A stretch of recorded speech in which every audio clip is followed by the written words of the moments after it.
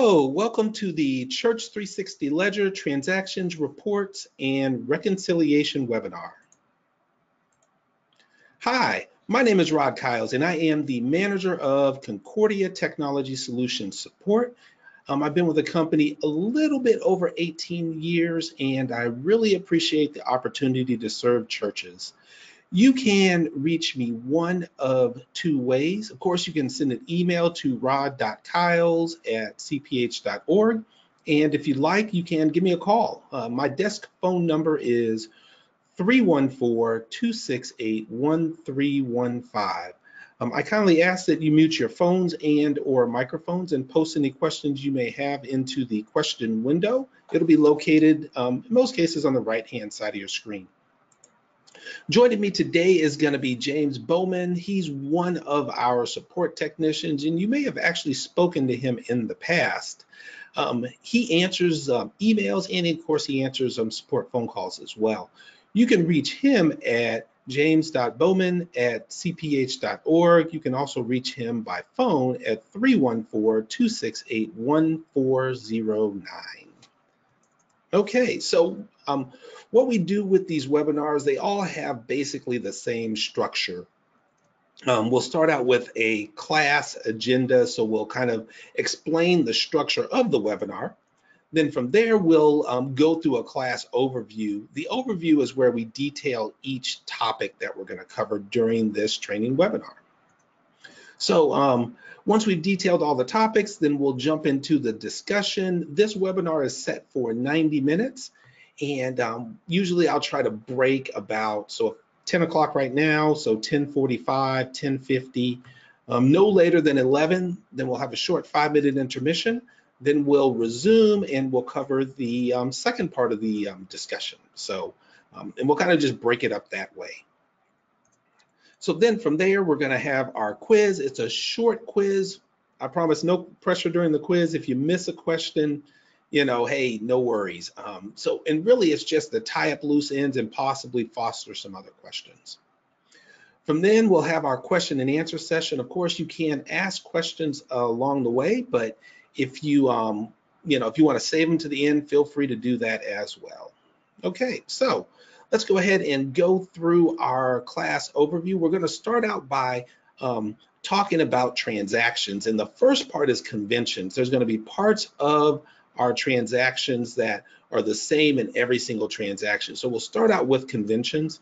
We'll also talk about debits and credits. This is dual entry bookkeeping. So basically you'll have two line items on every transaction, one being a credit and one being a debit. You can have multiple line items on a transaction, but as a minimum, you've got to at least have two.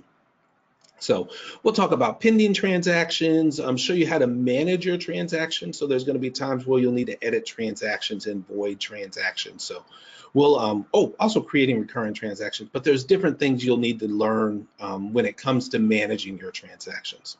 From there, we'll transition. We're going to be talking about transactions, but we're going to transition into reports.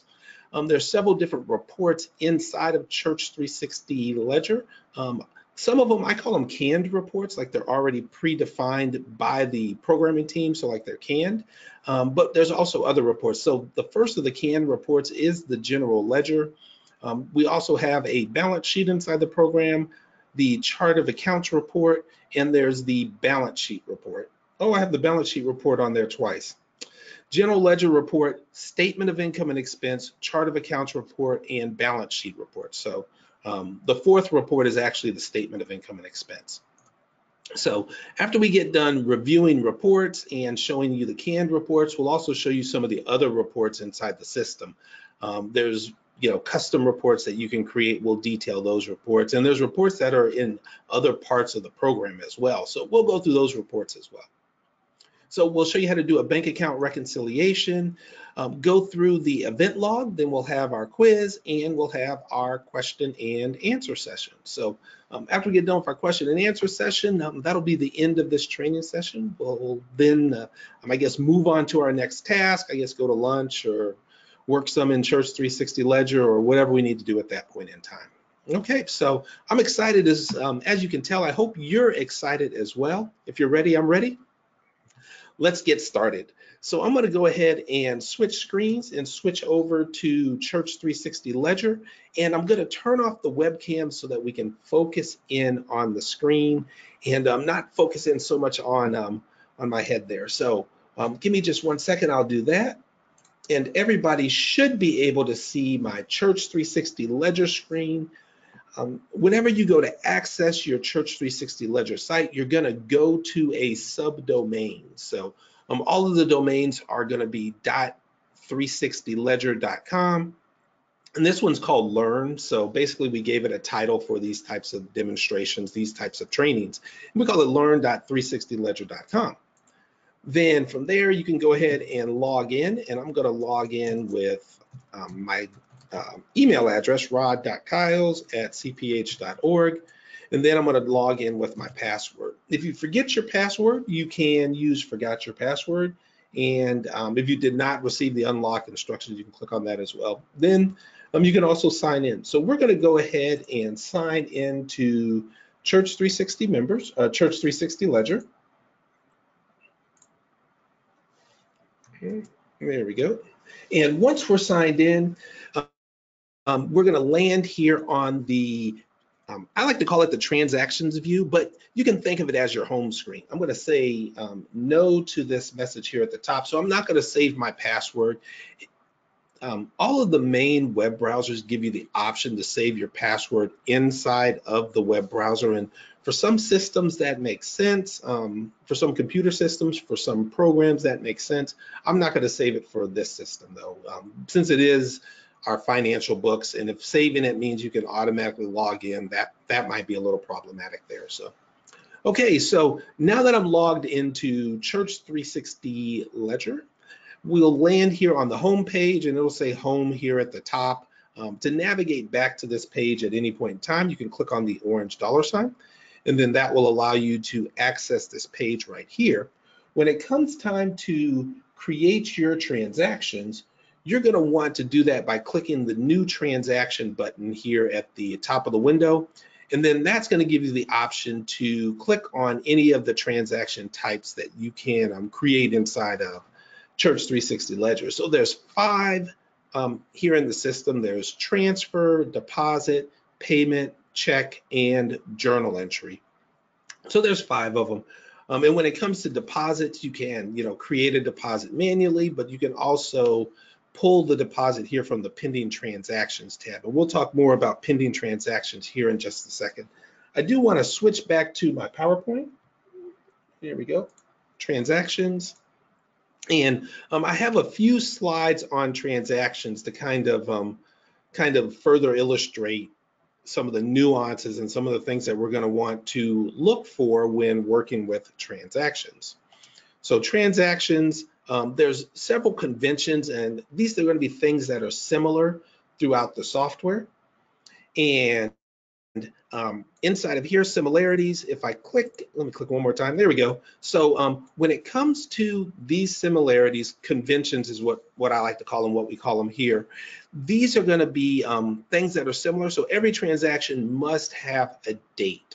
So it's one of those non-negotiable things. Whenever you're entering your transaction, it has to have a date, and that date is going to tell the system where to apply the balance or apply the amount for that transaction to your balance. There we go. Every transaction has the option of including a descriptive memo. It doesn't do line item descriptions, but it does do transaction memos. So you can put a memo on every single transaction, and every transaction has to have a minimum of 2 line items. So when we're working with transactions, we know we have to have no less than 2 line items. You can have 3, or you could have 4, or you could have 20, but you have to have at least 2. And then the 4th thing here is the debits and credits must balance on all transactions. So when we're working with our transactions, they have to be balanced. And you'll be able to visually see that here in just a moment, but literally you have to balance every transaction. So you may have $1,000 worth of credits, but you'll also need $1,000 worth of debits for that transaction to be able to be saved. And we'll go through our debits and credits chart here on the next slide. So debits and credits, and sometimes people will call it the T chart, transaction chart. And when you're working with your debits and credits, when you'll notice one thing here initially. So it says credit, and for an asset, that's a decrease. Lots of times I think in our heads, we think credit as an increase, but really it's considered a decrease. So with the debits and credits chart, this chart is going to allow you to be able to see the results of what will happen when you create a transaction. And most times you don't use this a whole lot with checks, deposits,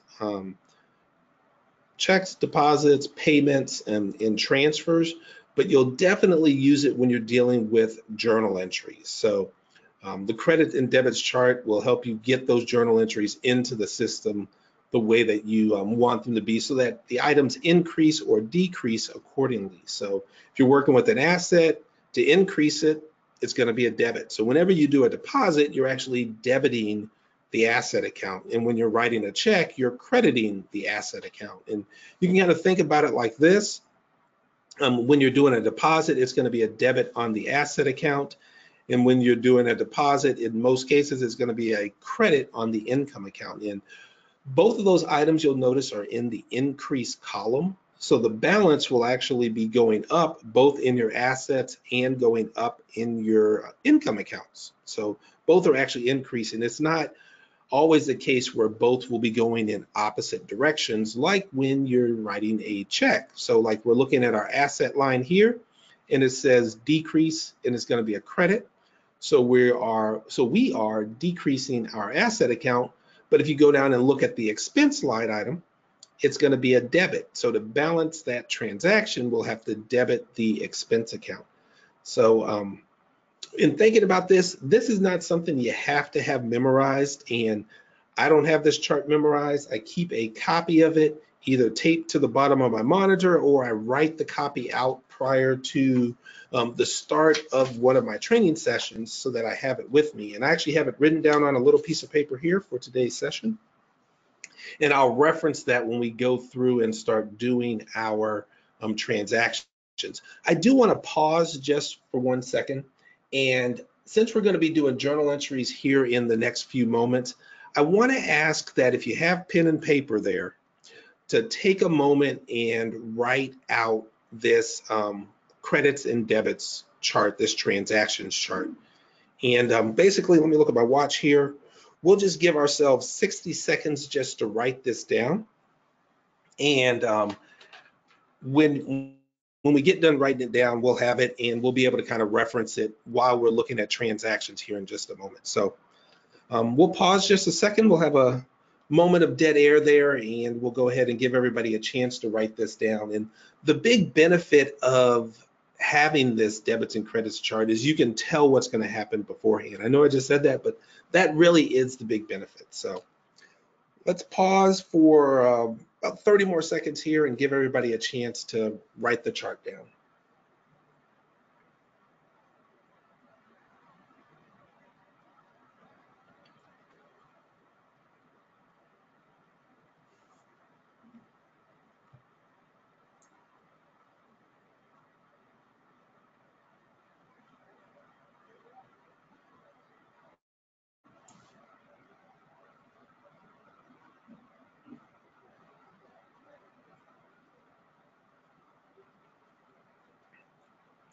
Okay, that's been about 1 minute and 10 seconds. So I'm going to go ahead and move on to the next slide. And I'll bring this screen back up here a little bit later on, but it'll definitely be a benefit if you have it written down. I do want to read the note that's down at the bottom of the screen. The money in a restricted fund is held in an asset account. So when we speak about restricted funds, and we're going to be doing some transactions here in just a moment, if you have an asset account, a checking account, it can be broken up into restricted funds. And with those restricted funds being in the system, they'll have their own balances. and that money is going to be a representation of what's inside that asset account. Okay, so let's go ahead and go to our next slide here. Okay, and what we're going to do is we're going to start out with the transaction type of deposits. So deposits, there we go. Deposits allow users to deposit money into an asset account. Examples of deposits, or examples of reasons why you would use deposit, is to enter in Sunday offerings, also to track rental income. These transactions are limited to assets and income accounts. One thing that they wanted to do with this software was to make it easy to use. And one of the ways of doing that is by preventing mistakes from happening. And one way that they did that was by limiting the transaction just to assets and income accounts. There are people who want to deposit into liability accounts. If that is the case, then if that is the case and you'd like to do that task, please post that in the question box and we'll take that feedback and pass it on to the development team. But at this time, it's just assets and income accounts. There we go. Deposits do integrate with Church360 members, and the next slide is going to be checks. And we're going to show integrating your deposits integrating your batches from Church360 members into Church360 Ledger. Okay, so first we're going to show you how to manually create a transaction inside of Church360 Ledger. To manually create a transaction, you'll go to New Transactions here at the top. You'll click there, and then we'll start with deposits. We'll show you how to manually create a deposit. Then from there, we're going to show you how to pull a deposit in from Church360 members. Okay, so when your transaction comes up, you'll notice that there's a little drop-down box here at the top. That allows you to switch between transaction types. We're going to go back to deposit. There's going to be memo, and we're going to call this Sunday offerings. Then we can go over here and we can select whichever date that we want. And it does allow you to enter in dates in the future. So if you need to, you can select a date in the future. You wouldn't do that for a deposit, but there are times that you do so for checks. So you can, enter a transaction for the future. We're going to say that this is Sunday, but the deposit went in on Monday. So I'm going to select the 24th of September. And then the option for payee is available on every transaction, but you'll only use it when you're actually making payments. So below that, there's going to be assets, and inside of this drop-down list, you'll select your assets. So it says unrestricted. That's going to be where any money that you receive through Sunday offerings that is unrestricted will go into that line item. On the right-hand side, you can select your income accounts. So if it's unrestricted, it's probably going into the general fund for income. And then you can select different assets and different income accounts. So one question would be, why would you need to select more than one asset account? Now, this system, the way that it works is it allows you to put more than one asset account inside of the transactions. So you could have a deposit that's going into two separate accounts, but you could also have a deposit that has unrestricted and restricted funds on the transaction. So an example would be, you could have a building fund, you could have a memorial fund, you could have a mission fund, and you could have a scholarship fund. Memorial fund and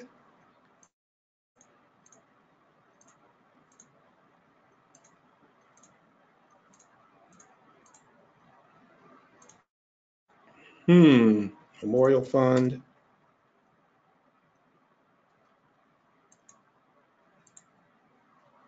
I'm going to click the circle minus here and start that over. Okay, so building fund.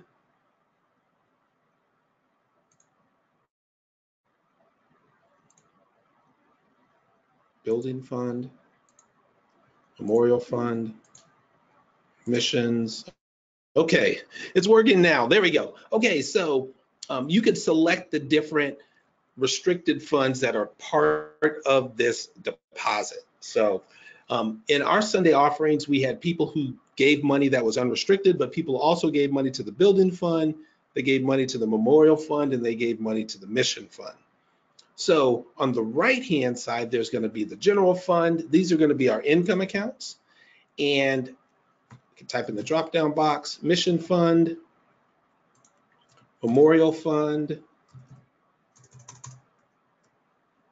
building fund. And it looks like there's no memorial fund inside of the system. So building fund, and I'm going to take off the memorial fund then. So I'm going to use a circle minus to get rid of that. So usually I like to select the accounts first and make sure that what I have here on the right-hand side makes sense with what I have on the left-hand side. So say that to the general fund, they gave $3,000. Then to the mission fund, they gave $1,000. And then to the income account, they gave $1,000. So as I type in these numbers here on the right-hand side, it'll build a balance over here on the left-hand side. Then what I'll do is I'll go in and type in the dollar amount for the building fund and then the mission fund. And then as I'm typing, it'll subtract that balance, and then I'll type in whatever the unrestricted is last. And the reason why I like to type the unrestricted last, I allow the software to do the calculation for me. So if I know how much is in the unrestricted fund, I can go ahead and type that in. But if I don't know, then I could type in the restrictions first and then let it reverse its way backwards into the number. So that allows me to save the step of pulling out a calculator and running a tape at that point in time. Okay, so at this point, I would actually have completed the task of creating the deposit. So I'll go ahead and click on Save. And then that'll save my transaction. It'll automatically show up here inside of our home screen, our transactions view. And we'll be able to see those line items. And looking at it, you'll notice how it says Mission Fund, Building Fund, and Unrestricted, and it shows each one of the amounts for those line items. This view isn't a view of transactions, it's actually a view of line items. And the home screen shows a comparison of your assets versus your liabilities. So here on the home screen, you'll see how it's assets $434,969.39, and then liabilities of $73,475.30. The difference between those two is going to be what we see here, $361,494.09. So this running balance is kind of like your fund balance for your system because it's assets minus liabilities. So that's literally what we're seeing on this screen. Now, in working with this, you'll notice we have 456 pending transactions. What are pending transactions? Pending transactions are a combination of two things. They're going to be offering batches that are being pulled over from Church360 members into Church360 Ledger, and they're going to be reoccurring transactions like pastor's salary, like direct deposit for pastor. So those are recurring transactions. So those are the two things that you're going to see underneath pending transactions. What I want to do is for those customers who are Church360 members customers and are Church360 Ledger customers, I want to go into Church360 members here just for a second. Church360 is an umbrella product name, and it has three products underneath that umbrella. One is members, Church360 members, the other is Church360 Ledger, and the third is Church360 Unite. Members is the church management software. Ledger is the checkbook, the financial component, and then Unite is the website building part of the program. So in looking at this, I've logged in. I'm going to go to offerings, and I want to show how the offerings kind of transfer over from Church360 members over to Church360 Ledger. I'm going to show a real basic offering entry step here, but we'll be able to see the handoff. So to create a batch in Church360 members, usually this view is on offerings, but you'll see all your offering records in here. You'll go to new batch at the top. you'll select the date of the offering, and I'm actually going to select the 23rd since those offerings were given on Sunday. If there's an event in the system, you can attach it to the event. Then you can click Add. Then that'll take you into the offering entry view, where you can go through, and we're gonna select Dave Abbott, say that he gave either to check, actually reverse that, either to cash, check, payment, or gift in kind. So, and it has a keyboard option. Let me grab my number pad here. So it has a keyboard option where you can type in the numbers and basically go left to right. So if I press number 1, then press enter, and then you say he gave to the general fund, press enter, and then say he gave $1,000, then press enter. So there's Dave, and then we'll do Sally, say she wrote a check, press number 2, I can type in the check number, 1, 2, 3, 4, say that she gave to the building fund, and say that she gave $1,000. And then, so 103, Troy and say that they gave electronically. And I want to do the missions fund. So I'll say mission fund. I can type characters or I can type numbers and then press enter and say that they gave $1,000. And then say 104. I can type letters for entering in the names as well. So we could say Jeffrey Alexander gave cash. Say that that was to the general fund and $1,000. So then I just want to do one more. Let's say 104 cash, and let me double back just 1 second and refresh my memory. Mission funds, okay. So it's the memorial fund that I don't have an example for. And then I'm going to do $1,000 here as well. So $5,000 once again. Once the batch is in the system, it'll automatically save and it will hand it over to Church360 Ledger. So I'm just going to refresh my screen here, reload, and I did that by pressing F5 on my keyboard. You can use the reload icon here at the upper right as well. So you can reload that way if you like as well. So then at the top of your window, you'll notice how it says, there we go, it went from 456 to 457. And one question may be, why is that number so high? Like, why is there 457 items in there? This is a sample or a test database. With this database, we've got, all kinds of people, all kinds of support people, salespeople using these databases, and they add things in. Plus, also, if you import in from Shepherd staff, then it'll show all of those transactions as well. So that's why we're seeing so many transactions. So in looking at this, that deposit is now here inside of the system, $5,000. You can click on anywhere on the row except the X to open up that transaction. And when you open up the transaction, it's going to look like this. You'll notice that there's this little kind of like bubble or button here. And that lets you know the giving fund from Church360 members. So I want to go back to Church360 members just a second. And I'm going to go to the gear and go to funds. And this is our list of funds. Those are going to be the funds that you see based on color. There's color there, and those are going to be the funds that you see when you're inside a Church360 ledger. So that's where that piece of information comes from. So building fund income, once you use the kind of the transfer process from Church360 members, it does remember the mapping. So the last time we did it, we mapped up building fund with general fund and mission fund. We mapped up all of those accordingly. By doing that, the next time all I have to do is go over here and select my unrestricted, then select my building fund, and then select the mission fund at that point. So it'll leave the $5,000 up here. Lots of times what I'll do is I'll just take that 5,000 out. Yeah. There we go. Then I'll type in the dollar amount for each one of the line items. So $1,000 and then 3,000 up here. So Then once I'm done, I can add in a memo. This is also Sunday offerings. Make sure my data is correct. And then I can save changes.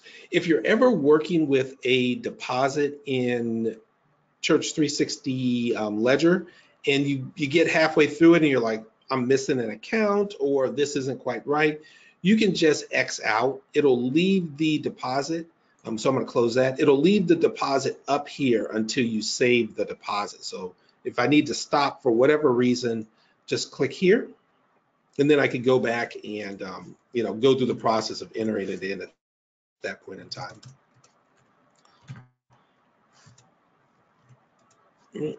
Okay, there we go. Building and mission, and the $1,000. So let me go ahead and click save at that point in time. So I saved it. I'm feeling pretty good about it. I'm like, man, this is working great, perfect. Then I'm like, uh-oh, I made a mistake. I need to go back and make a change. Once the transaction's in the system, you can go back and change the transaction until one of two things takes place. One is you've reconciled the transaction, or two, you've printed the transaction, which would be of course in relationship to checks. So if you needed to make a change, you could go back, click on the transaction. I usually click on the date so that I don't accidentally end up on one of these hyperlinks here on the right-hand side. So I usually click on the date. That'll allow me to come in here, edit the transaction, and make changes at that point in time.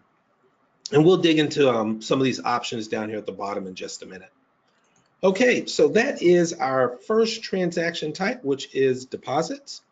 Next, let's take a look at checks. So we've put money into our account. We are now ready to spend money. So the second type of transaction is going to be checks. Checks allow users to print checks or record handwritten checks. Either way is a possibility. Here we go. They're used for payroll and for church bills. They give you the ability, they're able to print, they give you the ability to print laser checks and inkjet checks. So if you have a laser printer, you can use that, or if you have an inkjet printer, you can use that as well. And there's an option to actually purchase checks from Forms Plus Incorporated. And I think you guys spoke about that in the last training session. So, but you can purchase checks that match our software from the company Forms Plus Incorporated, and their website is, let's go back here. Their website is formsplusinc.com. So if you want to purchase checks, you can definitely purchase them from there. And you go in here and you go to checks, and they have all of their checks here on this website. And then scroll down just a little bit, and then there's the ones for Church360, and they could be the middle check, so it goes blank or stub, then the check, then the stub, or it could be stub, reverse that, it could be check, stub, stub. Okay, so let's go back to the PowerPoint.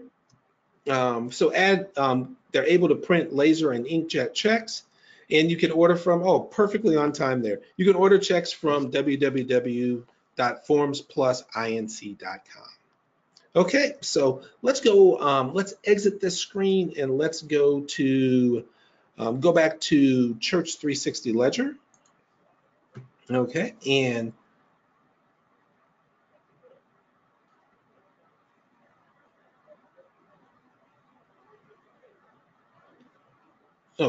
okay, so inside of here, let's go ahead and let's enter in checks. Thanks for those questions, Georgette. I will answer those in just a moment. Okay, thank you. Okay, so here inside of Church360 Ledger, we'll go to New Transaction, and we'll go to New Transaction, and we'll go to Check.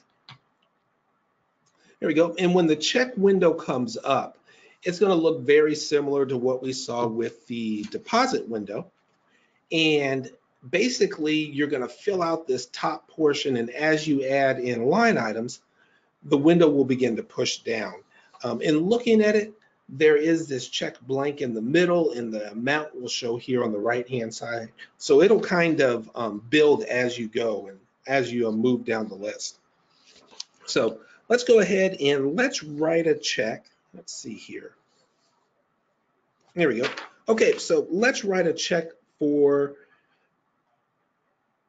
let's do a simple payment at first. So what we're going to do is for memo, and I like to do snow removal or lawn care or something like that. So, and looking at this, let's say that this is going to be a handwritten check, and then we'll enter a couple checks into the system so that we can show different ways of entering in checks. So with snow removal, say that we're having snow in September, it's cold outside, and we can select the company from the drop list for who's going to do the snow removal. So if we have a snow removal company, we can just select the company from the list. You can also type in a name on the fly. So if you're working with it and you're like, you know, hey, this one isn't in the list of vendors, the list of payees, you can type the name in on the fly, and then it'll just add it to the list. The only drawback of doing that is the fact that when you type it in, it doesn't give you the chance to enter in address and contact information and things like that. So at this point, we can go to liabilities. If we have a restricted fund, we'd want to select that restricted fund. So if people gave money for snow removal, we could select that restricted fund.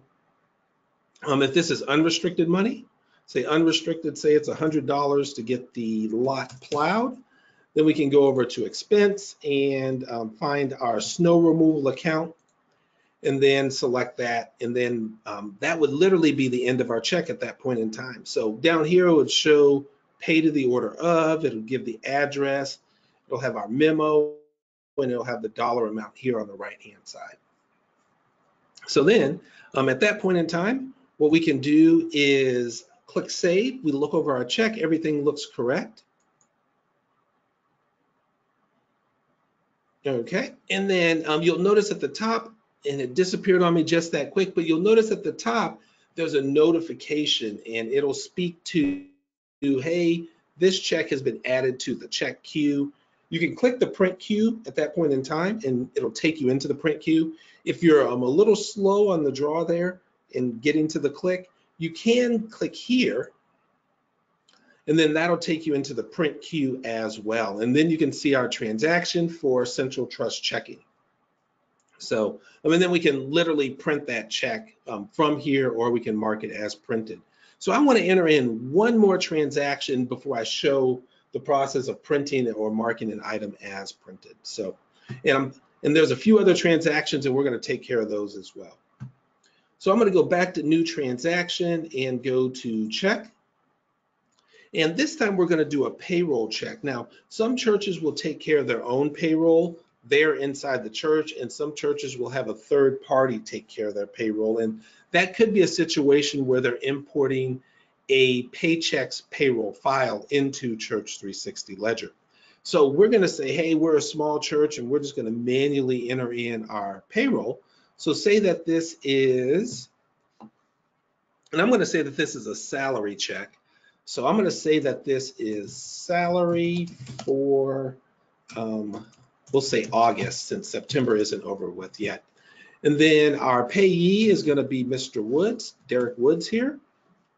Then from there, I'll go through and I'll select the line items that I need. And with Derek Woods' paycheck, he is going to, he's actually paying taxes. So I want to show how the tax process works here.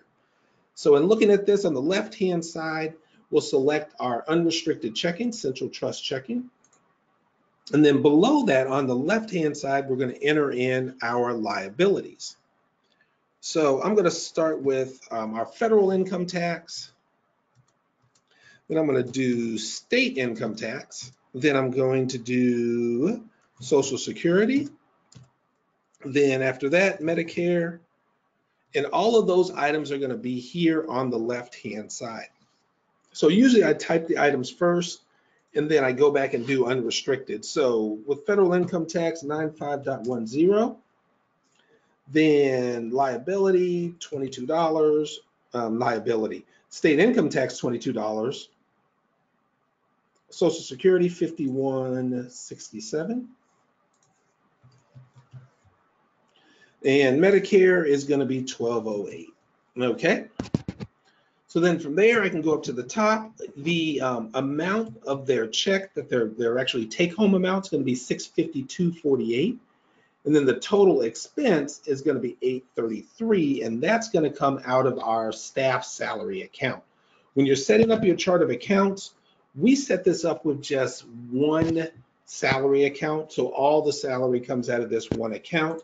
You can create multiple expense accounts and group them together using a category. So you could have an account for pastor's salary, one for secretary's salary, one for the organist, one for the church council president. You could have multiple salary accounts and roll them all up into a category, and then you'll be able to see the total amount for the whole year. But basically, we just kind of simplified ours. So then at that point, if we scroll down the screen, you'll be able to see those credits and debits. So in looking at it, we'll see that we credited our checking account, and the credit, as we know, is going to be a decrease. We're also crediting our liabilities, but we know by our debits and credits chart that a credit on a liability is the reverse. That's going to be an increase. So we're increasing our liability balances. And basically, we're holding on to that money until it's time to pay the government whatever amount we're supposed to pay them. Okay, so credit, credit, credit, and then down here we have a debit that's on our expense account, and that's going to be an increase as well. We notice at the bottom that both sides balance. So then at that point, we'll click Save. And actually, I want to change the date to Friday. So I'm going to say Friday the 21st is when we're writing this check. So I'm going to click Save. Then once it saves, I'm going to click that quickly this time so that I can show that. So print queue, then that's going to take me into the print queue. And that did not, oh, I was already on that screen. Let me click there to reload the screen. That should have updated. Okay, there we go. So now we're seeing all of the transactions. And if this is a handwritten check, say we wrote a handwritten check, on the left-hand side, we'll check the box. Then we'll click Mark as Printed. And when you mark it as printed, one check will be removed from the print queue. It has not been printed. Are you sure you want to remove it? And the answer is going to be yes, we're going to confirm it. And it's going to give you a summary of the transaction. So if it's just one transaction, there'll be one line. If there's 20, there'll be 20 lines here. So I'm going to confirm it, and that's just going to take it out of the print queue. So let's go to the home screen here just for a second. If a check has not been printed, then it'll have this unprinted icon here on the left-hand side. And a check has been printed or removed from the print queue, it will not have an icon here on the left-hand side. So that's the result you'll get. Also, you won't be able to, if you print the check, you won't be able to make changes. So let's go back to our print queue, and we have check number 5001 already on this check. That's okay. So what I'm going to do is I'm going to check these boxes, and then I'm going to click Print. And when I go to print the checks, it's going to find my highest check number and start increasing from there. So this one is 5002. I can go through and review my check. You'll notice how it has the check in the, this is actually the check at the top. So it has the check at the top, then it has stub, followed by stub, and then as we scroll down, we'll see the check, stub, stub, and we can actually review these checks. Once we've gone through, so we have 5002, 5003. This one's going to be 5001 because that's what we entered when we were actually entering the check. And then 5005. So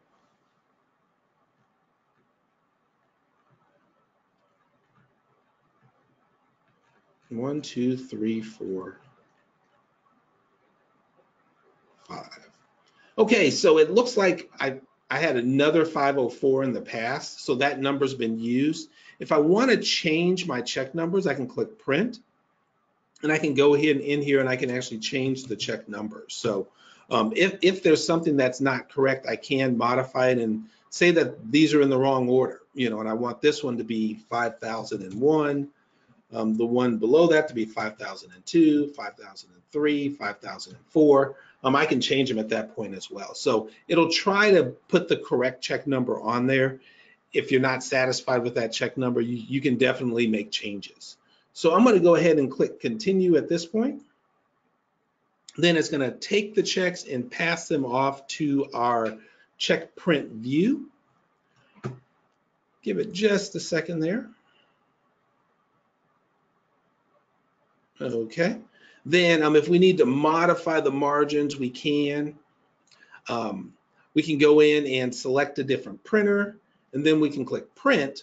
Once we click print, it'll actually send it off to the printer at that point in time.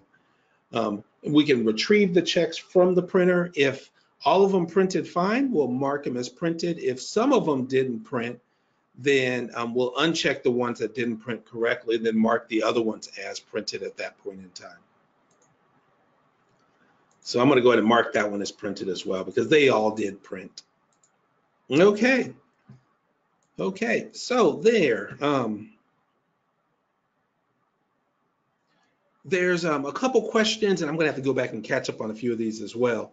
Let's see.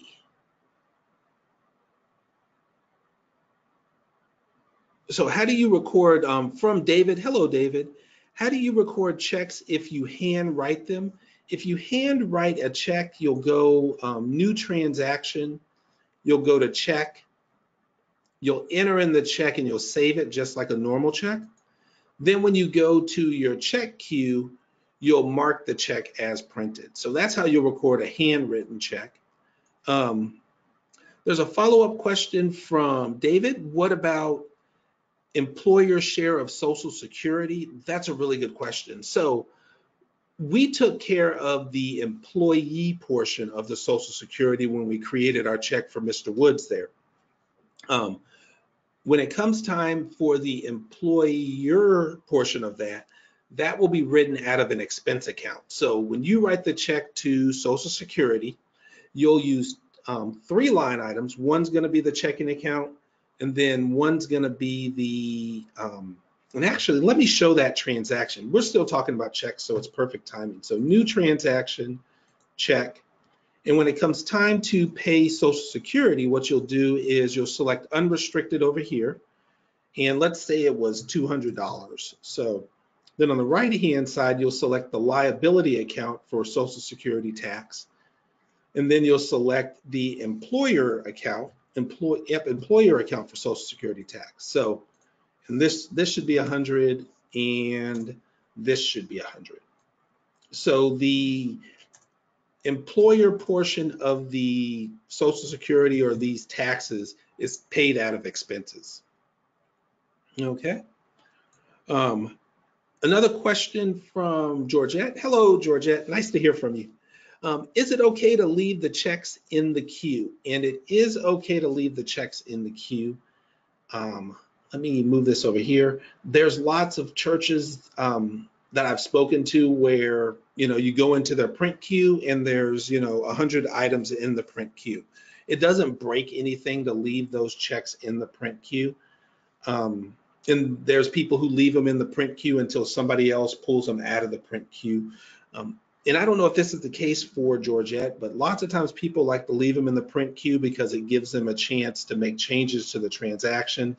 And then they basically clear out those at the end of the year. So, and that might be the case for Georgette, but that's what I'm hearing from customers. They want to leave them there so that they can tweak the transactions if they need to. Okay. Okay, so that is entering in checks. Once you've printed the checks, we'll go back to the home screen here just for a second. And inside of the home screen, we'll now see that the little locks, the little unprint icons are no longer there. Okay. Okay, so that is entering in a check. After checks, I like to go to payments. Payments represent doing electronic transactions. So let's go back to my slideshow here and talk about payments for a second. Payments allow users to record online or electronic transactions. For years and years, everything we did was a handwritten check. Then we started paying for things with debit cards and credit cards and even online, and that's what these are supposed to represent. So if it's something where you don't write a check, you're going to use a payment. These are limited to assets, liabilities, and expense accounts. And examples are going to be where you're doing EFTs for your utility bills, payments for bank fees, etc. So basically those things where you don't write checks. So I'm going to go ahead and switch back to Church360 Ledger, new transaction under payments. And the payment that I want to show is paying the electric bill. So let's say that this is for, and we're probably a little late for August payment. So this is the August payment for electricity, but let's say that we're entering this in as of today. And in our area, it's a company called Ameren. So enter in Ameren. On the left-hand side, we would say unrestricted and say our bill was $376.23. Then over here, we would select our electric company and we'd say electric. Now, when people are setting up their chart of accounts, it's a best practice to name the account what it was for and to not name the account the vendor. So I see that at times where people have gone in and they've named their electric account Ameren UE, but it really should be Ameren is the payee and electric is the purpose or the reason. So please be careful with that. So then from there, you can fill in additional line items. You'll click save and it will save your transaction. And the difference between the check and the payment is the check, or reverse that, the payment is going to show up directly in your system without having to go into the print queue. So it's just gonna show up and it's gonna be accessible and ready at that point in time. You'll notice that our deposits are black over here, so in the black, and then our decreases are going to be in red, like check and payment. So those are gonna decrease the items. Okay, so that is how to enter a payment. They're very similar to checks, but you're going to want to enter these transactions when you're not handwriting a check or printing a check out of the system. One little step I did skip when I was entering in checks, I didn't show entering in a check number, and that might be where David was going from earlier, and I might have just kind of missed that. If it is a handwritten check, you will know the check number. So say that we were still paying our electric bill by check, by handwritten check. So this could be, let's say that we'll go back 1 month. So say that this is July's electric bill.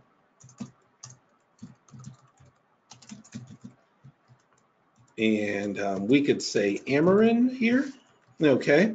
And then you could type in the check number. So say this was 5006.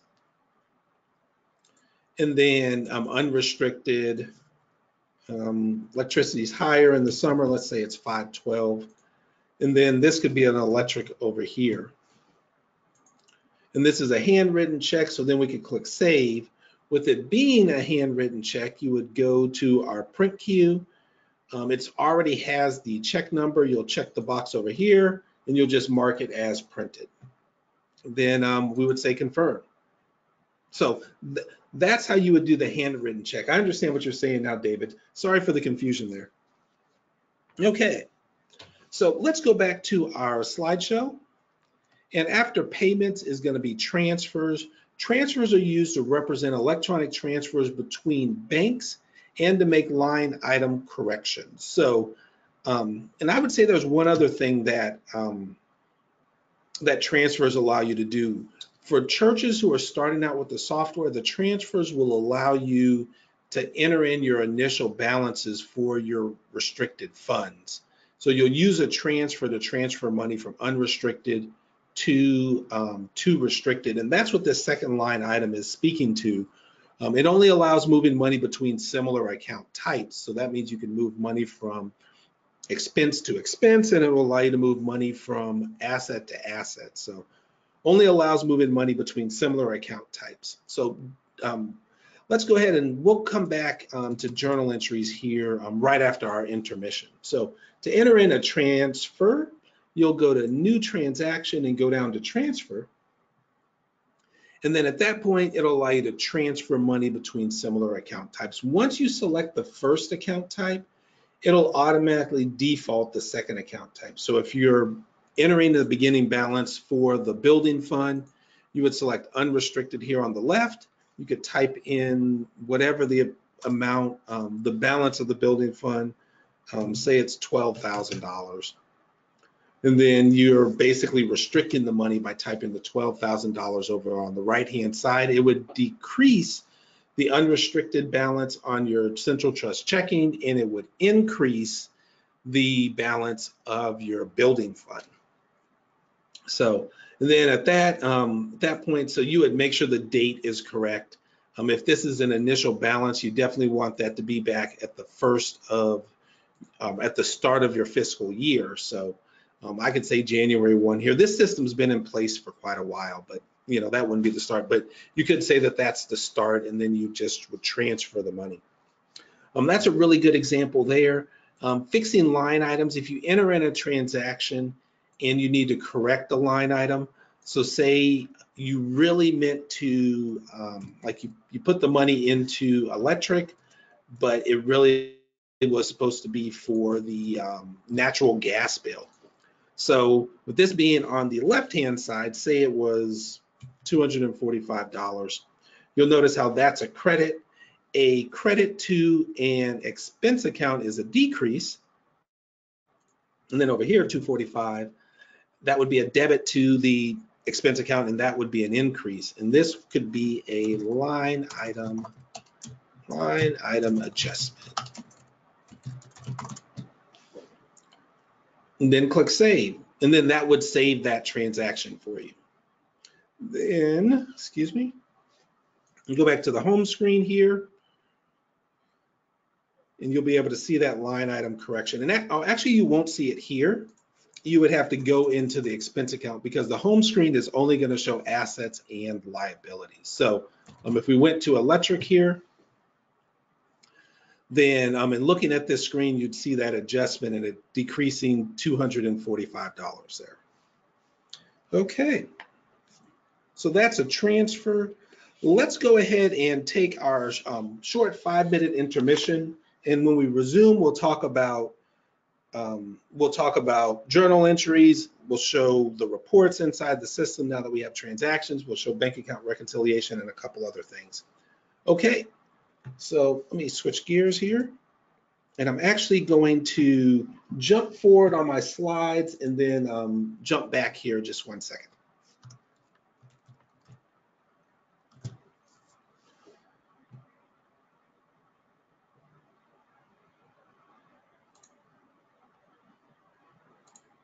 Okay, I hope everybody enjoys the intermission.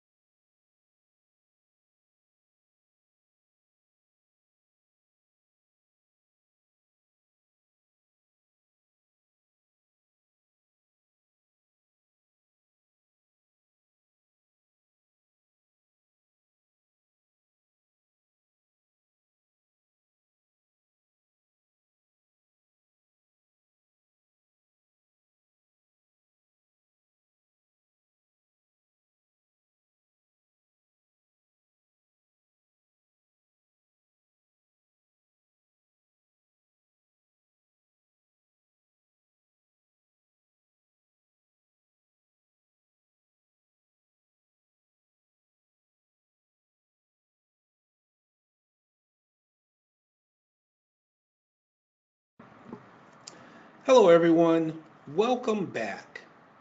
Go ahead and switch back to our presentation here, and what I want to do is go back a couple of slides here. There we go, and we should be on the journal entries slide. So journal entries are going to allow users to record account balances, corrections, interest earned, and bank fees, etc. And the great thing about journal entries is they can utilize all four account types. So there's no restrictions on these. If you have a situation where one of the other transaction types are not allowing you to do whatever it is you want to do, you can do that with journal entries. And it kind of goes back to situations where people want to use liability accounts as a form of dedicated account, or they want to use a liability account to track their restricted funds. This could be done with the use of journal entries or with the help of journal entries. So those are the two line items for two talking points for transactions. Let's go ahead and go back to Church360 Ledger, and we'll create a couple of transactions here. So let's go to journal entries. Journal entries, you'll need your debits and credits chart. Hopefully everyone wrote that down. And the transactions that I want to show here for, let me grab this right here. The couple that I want to show here is going to be one, doing bank interest or doing bank fees. So to enter in your bank interest or bank fees, say we were entering in the bank interest for September, like this is the amount of interest we earned for September. We're getting close to the end of the year, end of the month. So let's say bank interest. To enter in your bank interest, you can select the date that you received it. There's really no payee for bank interest because you're not paying out or anything. But you can say unrestricted, and that's where the money's going to be coming into. And then you can also select your interest income account. So this is going to track all the interest that you received during the year. So in looking at this, we'll look at our credits and debits chart. So to increase your asset account, you're going to debit the account. So the interest that you earned, say it was 27 cents, and then you would go and you'd balance your transaction. You'd go over to your credits and then put in 27 cents. So you don't have to type the zero before you type in the amount. So lots of times I'll just skip the zero and I'll say dot 27 or whatever it is. So you don't have to type the zero. If you like the zero, feel free to type that in. To increase our income account, that's going to be a credit. So, and I'll jump back to that slide just 1 second to show the credits and debits there. So there we go. So to increase our asset account, that's going to be a debit, and to increase our income account, that's going to be a credit. Okay, so we've done that correctly. We are balanced. We click save.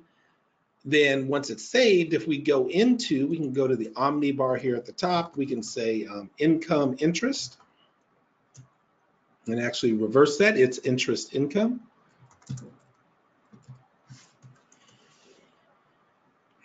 And we've increased by 27 cents. So we went from 57 cents to 84 cents at that point. So that's the way you can enter in interest income. We can also show bank fees. So if we go to new transaction and go down to journal entries, bank fees is basically the opposite of that. So let's say that the bank fees, and we'll say that these are the bank fees for September. And we could have a payee on that if we wanted to. So if we wanted to say Central Trust Bank was the payee on that, we could. Then from there, select unrestricted, and then select bank fees down here at the bottom. And then we're going to reverse it. A credit is a decrease. So if our bank fees were $7.99, then we can go to $7.99 here. and then click save, and then that would save that transaction. So let me switch back to our view here. A credit is going to be a decrease and on the asset account, and a debit is going to be an increase on the expense account. So there we go. So then we'll click save, and if we go to our bank account, so say we go to home here, then we go to Central Trust Checking.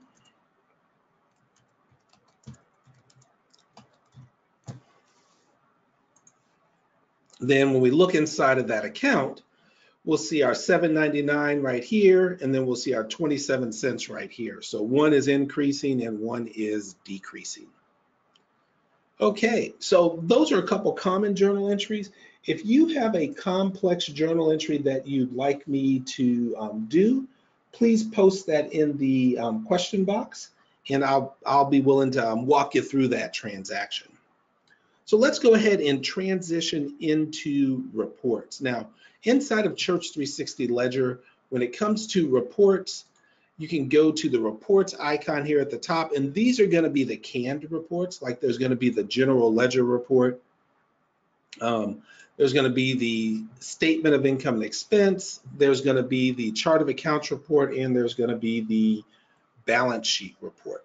So with the general ledger report, this report is going to be a report that shows you all of the line items inside of your system. And when it comes to all of those line items, it'll be running, top to bottom, newest at the top, oldest at the bottom. And it gives you the ability to jump over and take a look at that account or that payee by clicking on the hyperlinks. The little down triangles allow you to select the types of transactions you want to see. So if you're looking just for all of the line items that were applied to checks, you can unclick all, and then you can click check. And it will allow you to, at that point, to see all of the checks. Also, you can do that same thing for payees, and you can do that for accounts. So if I'm trying to find all the line items that were written to, and I'll uncheck all here and say that I wanted to do Derek Woods. So these would be all the checks we've written to Derek Woods.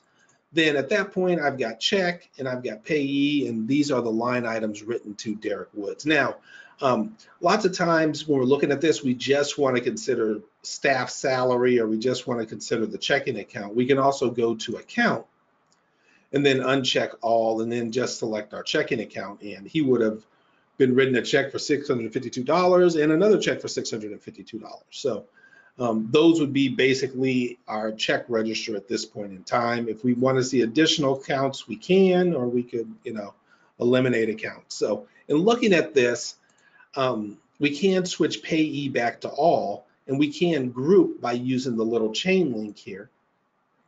And then that will allow you to group together by payee or by account. So in looking at this, this would be an example of a check register here, because it allows you to see how much came out of the checking account. So AT&T, they received $65.47 and $50. And then Allied Trash, our trash company, received $35.35 and $50. So it gives you a chance to just find that information and kind of filter down to what you're really looking for. Now, when you tweak and modify your views, you can still send the information to Excel, where you can make additional changes if you'd like. Give that just 1 second. There it goes.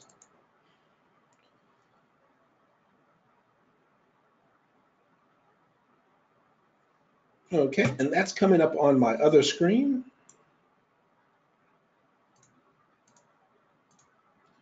Give that just a moment.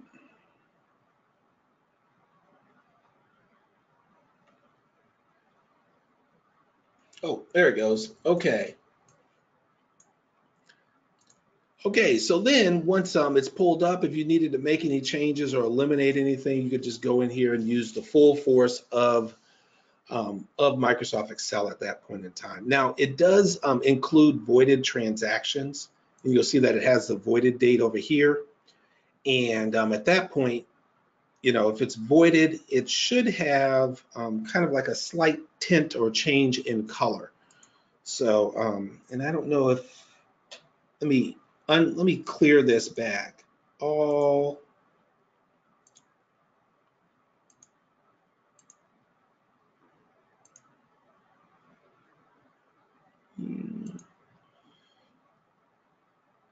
one more second there. Here we go. So this should be all, then I'll unhyperlink there. Okay, so if you scroll down and you see this one right here, Concordia Health Plans, and you can kind of see how it has this pinkish, reddish hue behind the transaction. That lets you know that that transaction is voided. So, and you'll probably see some other ones that we've showed voiding in the past. So, to void a transaction, you'll actually go to the orange $sign. You'll find the transaction, click on the transaction, and you'll click on the void button, and then that will allow you to void the transaction. Lots of times people like to use the copy button because that allows you to copy the transaction and create the transaction. But if you need to get rid of it because a mistake's been made or the transaction is no longer needed, you can definitely void the transaction. And say that I did September, but say you needed to create this same transaction for the upcoming month or the following month, you could go to copy. And then this says you're creating a copy. You could say September, let's say October. We'll go into the future on this one and change this to October 27th. Then click save and it'll create that transaction. So probably you don't, create these types of transactions in the future, but if you needed to create a transaction, you can copy the transaction, and that's the point. So then we can go here to General Ledger, or go to Reports and go to General Ledger, and we can see all of our line items and even those ones that we've entered into the future. Okay, so that's how you can use the General Ledger report. With the General Ledger report and being able to be used with Microsoft Excel, you can also use pivot tables in Excel, and you can do quite a few amazing things. So, but if there's a report you'd like me to create based on transactions, just let me know. Okay, so then from there, the next report is going to be the Statement of Income and Expense report. And this report compares your income versus expense. It's going to compare the money that was brought into the church versus the money that's going out. And looking at this transaction, and looking at this report, it's going to be a summary. And so you're not seeing assets, you're not seeing liabilities, you're not seeing restricted funds, you're literally seeing money coming in and going out. Some people like to think of it as profit and loss, different types of things, but it's the total amount of income, the total amount of money brought in versus the amount going out. Now, it's going to say income, unrestricted offerings. You can collapse those areas. So depending on your audience, you might want to say, hey, I just want to show summaries by categories instead of showing every single line item. The big benefit of that is it shortens your report. So you don't end up with a really long report. And then you'll notice how we have a restricted income category.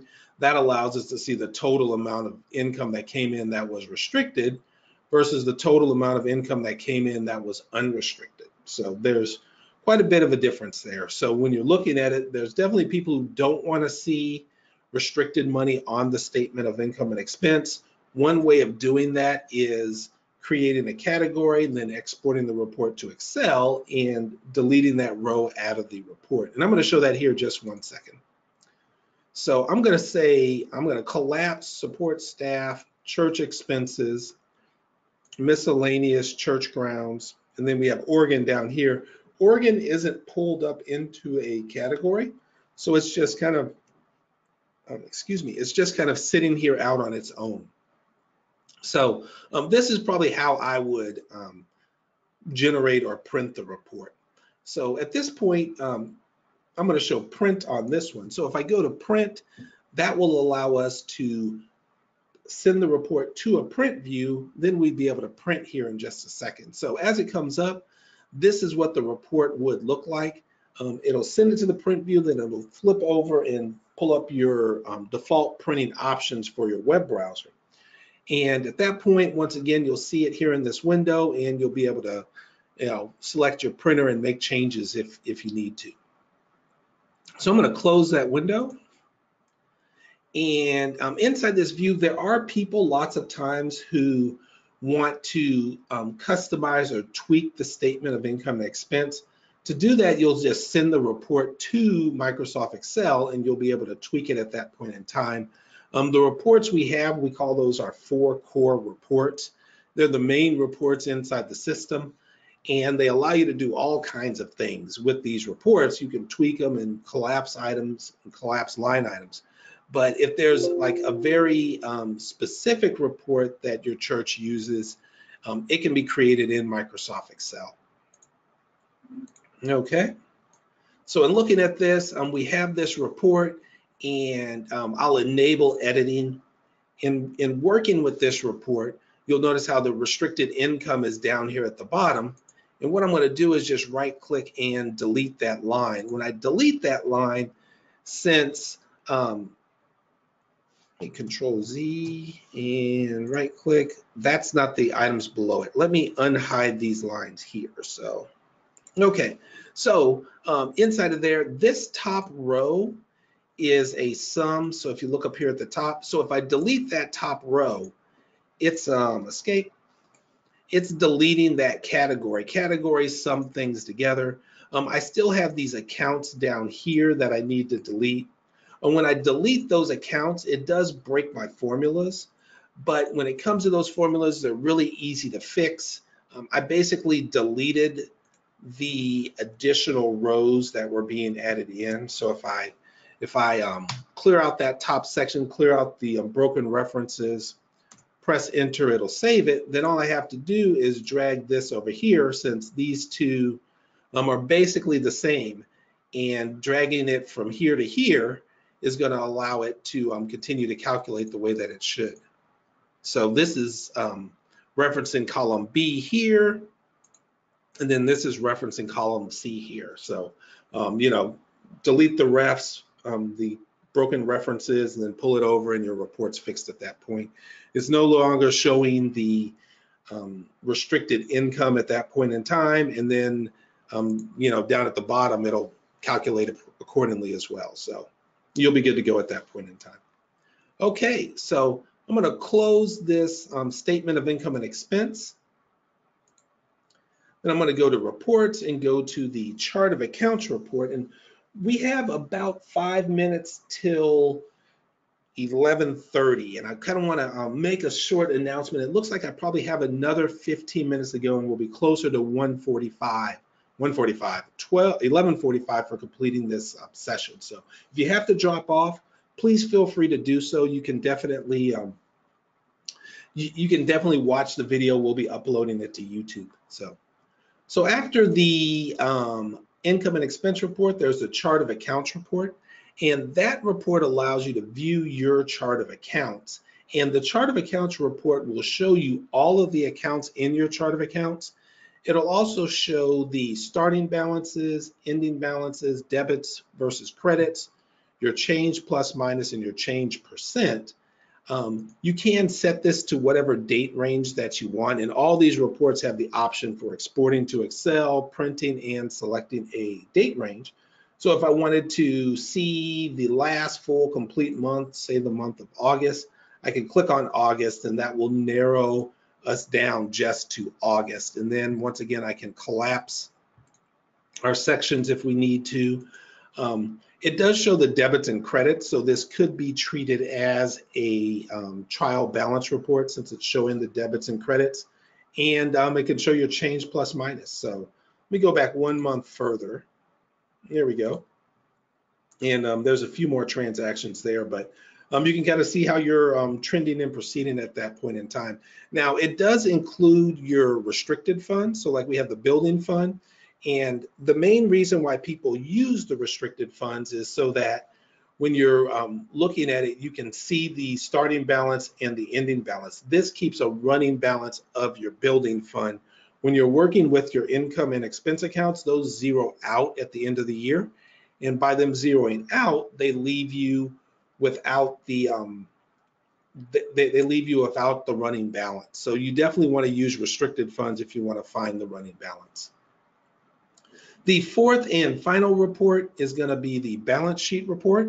And the balance sheet report allows you to compare your assets versus your liabilities. And lots of times people will look at the balance sheet and say that this is the financial health of the congregation, because assets are going to be what you have, cash, property, things like that, what you own, and liabilities is going to be what you owe. So inside our church, our starting balance was $430,000 for assets, $72,000 for liabilities, and then ending balance $430,000 and $73,000. So we've kind of stayed pretty steady there. The change is just $349.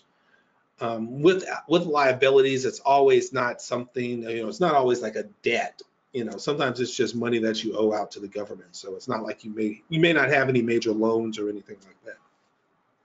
So this is the balance sheet report.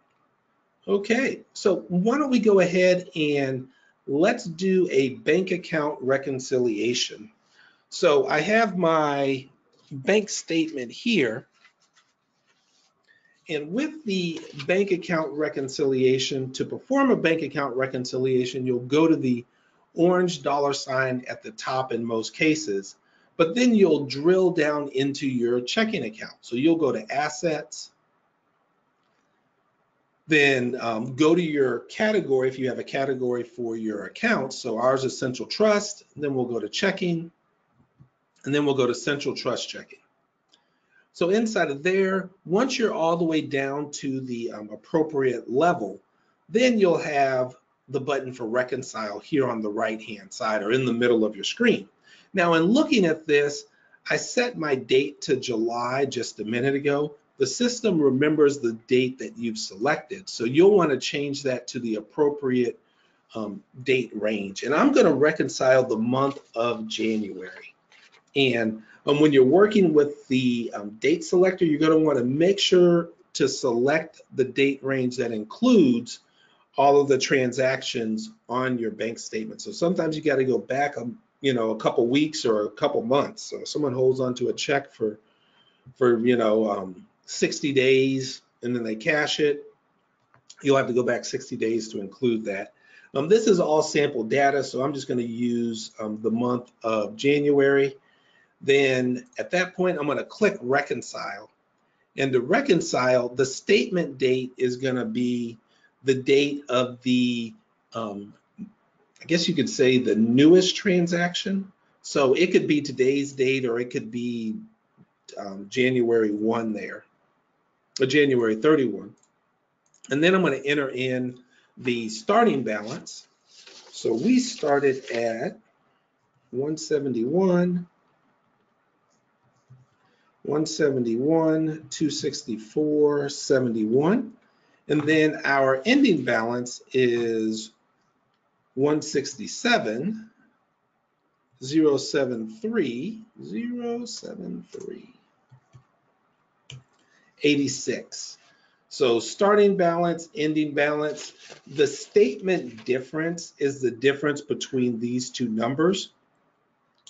The selected difference, and I'm just going to click this transaction here, the selected difference is the amount of the items that you've selected. So select a check, select a deposit, and it'll give you the difference between those two. And when you hover over it, it's going to show you checks and deposits and give you the total for your checks and deposits.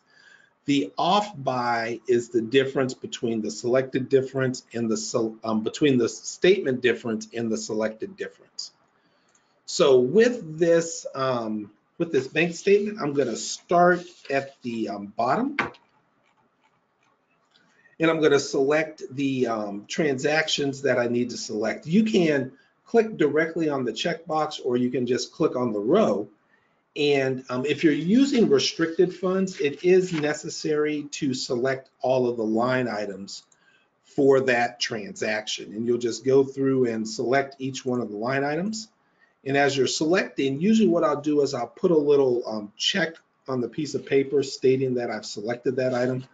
And then that helps me know that I've clicked it here on my screen and I've also selected the item. And excuse me. So then from there, I'll go through and keep selecting my transactions and my line items there. Okay. If I'm going through and I'm selecting my line items, then all of a sudden I get to a point and I say, hey, you know what? I need to review a transaction and make a change. Whatever you do, unless you're ready to start over, do not click the cancel button. What you're going to want to do is to click the orange $ here at the top. And by clicking the orange $, that will take you out of the reconciliation where you can go in and edit a transaction. And that's if it hasn't been printed. So it would have to be something that I hadn't printed. Let's say this deposit. So you can go in and make a change to the transaction. Then you could go back into your account. Let's go back up and we'll go to Central Trust Checking here. And then you can go to reconcile and then resume your reconciliation at that point. So AT&T, let's see here. Meridian News Magazine, Missouri. Okay.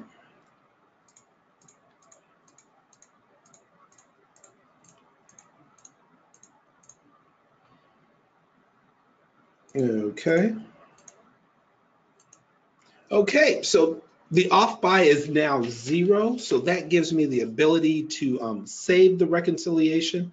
I'm going to uncheck this one right here just for a second. If the balance is not 0, it won't allow you to click save. So once the balance is 0, you will be able to click save. Going through and checking to make sure all the balances are correct for every single transaction is critically important. I kind of went through that pretty quickly, but I would say, hey, when you're doing a bank account reconciliation, you want to put a check mark on your piece of paper, and you're also checking to make sure that the balances are correct. So once you save it, that will lock your transactions. It'll put a little reconcile lock on here. But it'll also give you the option to print out a bank account reconciliation report. To print that report, you'll go to the gear here. You'll go to reports and you'll go down to event log. And underneath event log, you're going to have all of your events based on the date range that you have selected. So since I set that to January 1, I need to, this is September, so I can go to September, and I can see all of the events that have taken place. So there will be one for reconciling your bank, so you can click there. And once you click there, you'll be able to see the line items. You'll be able to click print, and you'll be able to print out this report, and this represents your bank account reconciliation report.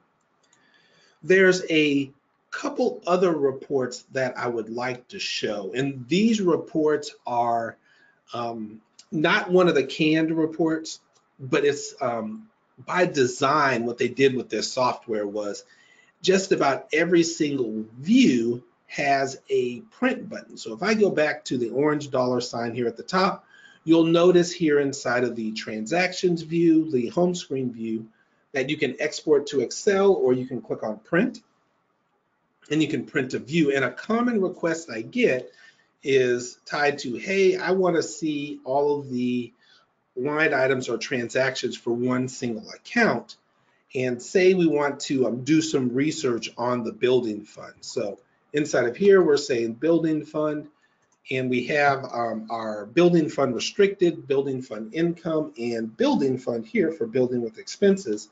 And you definitely want to use like the suffixes if you're using restricted funds, because they'll help you easily identify whether or not it's income, restricted, or expense. It does say expense right there, but it might be a little hard to read. So in looking at it, I like to put the abbreviation here. Then when I click on that account, I can see all the transactions that went through that account for the time period that I have selected. So let's say 2018. Then from there, it's going to have a trend line that represents your budget, and then it's going to have, how it's increasing during that time period. And we can see that there's the amount of income brought in this year is 4,600, 4,690. If I want to look at the restricted fund, so building restricted, then from there, this is how much money we have over the long run for the building fund. So there's 21,000. So obviously we've spent some money on building projects this year. Oh, actually reverse that. We've brought in more money over the years, but we haven't spent that much because we still have this balance of $21,000 here. So the income's only a few $1,000s, but we have $20,000 over the long haul, and we're approaching our, I guess, our destination for that new building.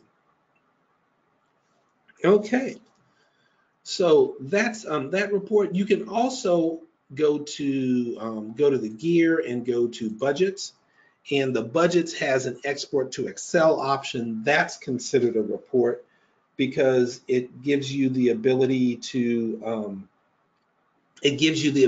export it out and kind of I guess hand the sheets out, and then people can take a look at it and they can plan from these numbers. And it works out well being able to see how much you budgeted month to month to month to month.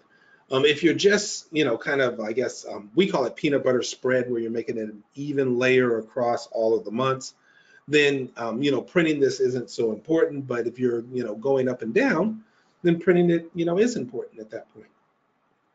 So that's one of the final reports there. The last one I like to show is under payees. And when you're in payees, you'll notice there's a history button that kind of floats, it appears. If we go to Ameren Electric, we can click on the history button, and then that shows us the history for the time period that we have selected, and it'll be up and down. So basically we've got the 0 for gas because we did a transaction to transfer the money, our 0 here, but $20 here. So that 20 should not be there.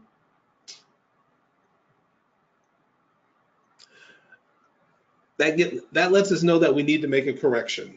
That's what that tells us. So unrestricted and electric, and then we can see how much we've credited and debited, and that can help us with our 1090s if we need to. So okay, so that's the end of the information that I had for this presentation. Let's go ahead and switch back to our PowerPoint. Give me just 1 second. Here we go. And we're going to go to our quiz at this point in time. And actually, I have one more slide I want to show. And it was the voiding transaction. I kind of went in and showed voiding transactions there, but I have a slide. So that slide's going to, you know, include a little additional information. So voiding a transaction cancels the effect of a transaction. So one thing, like I showed, hey, you can void a transaction by going here, but when you're voiding a transaction, it's actually reversing what you did. So it's canceling the effects of that transaction. It's not deleting it out or anything like that. That's why we see it on the general ledger report. It also allows you to actually, it creates a hidden reversing transaction and groups the two transactions together. So every single thing you do in Church360 Ledger is tracked, and especially when it comes to entering in transactions and changing transactions, it's keeping this big long running balance, and that's how they decided to make sure that everything was being held accountable. So it works out well. This cannot be undone, so if you void a transaction, you have to go in and at that point simply, if you void a transaction at that point, then you just have to re-enter the transaction. So it cannot be undone. Okay, so let's go ahead and go to our quiz. So quiz, and I set the polls up for our quiz question. There we go. So question number 1. Here we go. True or false? Handwritten checks will appear in the print queue along with checks to be printed.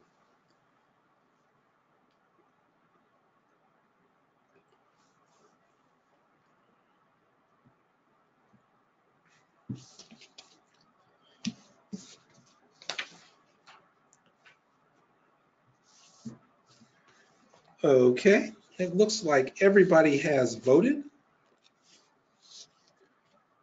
Okay, so I'm going to go ahead and close the poll and share the results.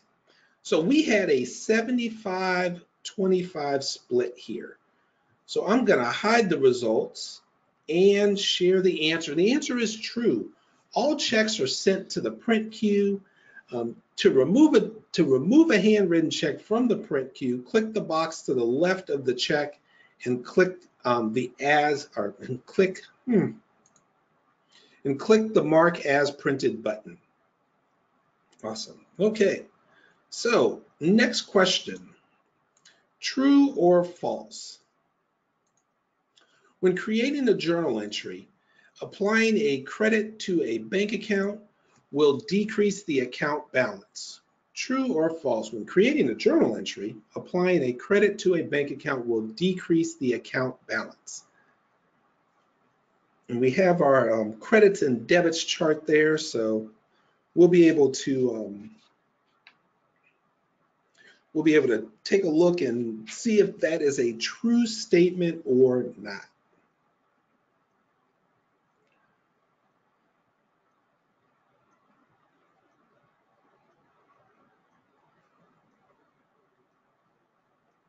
Okay, I'm going to go ahead and close the poll and share the results.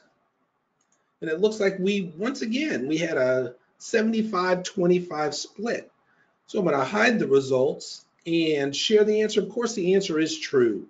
A credit to an asset will decrease the account balance while a debit will increase the account balance. Okay, and that can be found on the debits and credits chart. Okay, question number 3. This one's about the chart of accounts. True or false? The chart of accounts report can be used as a trial balance report. So true or false?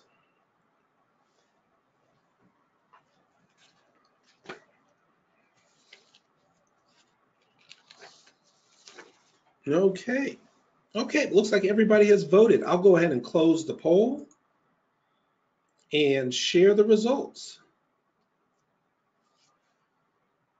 Okay, and look, we were unanimous. Perfect. 100% of the people said true. Good job, everyone. Hide the results and share the answer. And the answer is true. This report shows the total credits and debits for each account. For specific sums or totals, the reports can be exported to Excel and modified. Question number 4. Once again, and actually this is not true or false, this is multiple choice. So you're working with the bank account reconciliation and you find out that you need to enter a transaction. What should you do? A, click the save button. B, click the cancel button. Or C, click the orange $sign. A, B, or C. Oh, okay. Looks like everybody's voted there. Perfect. I'll go ahead and close the poll and share the results. And we were unanimous. We chose C. Click the orange $sign button. Okay. I'm going to go ahead and show the answer. Of course, the answer is C. Click the home button, orange $sign. This will take you out of the reconciliation and not delete your work. Once the transaction has been entered, just open the reconciliation and continue clearing transactions. Only click cancel if you want to start over. So please don't click cancel unless you want to start over. Okay, and then the 5th and final quiz question, true or false, to print a reconciliation report, go to the event log.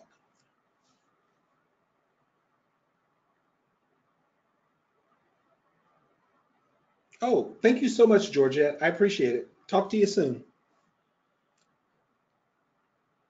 Okay, we'll give it a few more moments there.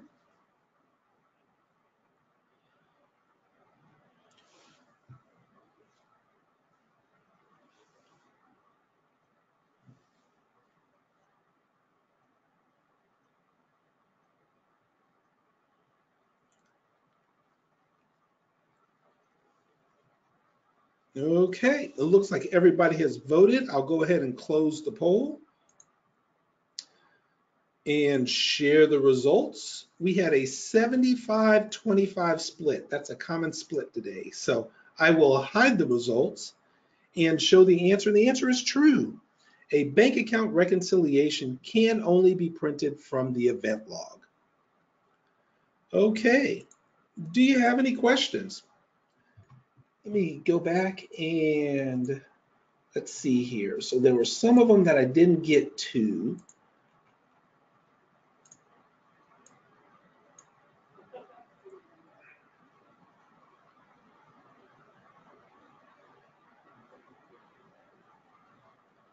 There's hello Georgette. Let me do this first, then I'll make sure to answer all those questions. People start to drop off pretty quickly at the end of the webinar, and I want to thank everybody for attending today's Church 360 webinar. We truly hope you enjoyed today's session, and of course, if you have any questions afterwards, we'd love to hear from you.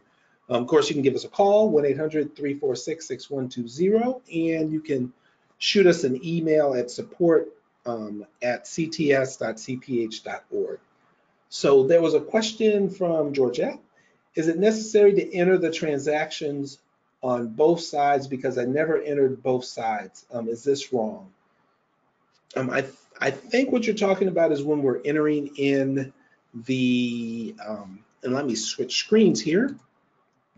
So like when we're entering in a new transaction and like we're doing a deposit, is it necessary to enter it in on both sides? That's a really good question. It's not required that you use restricted funds. So if you're not restricting the money, then you can just enter in the restrictions over here on, or enter in the income accounts over here on the right-hand side. So it's not required. Let's see here.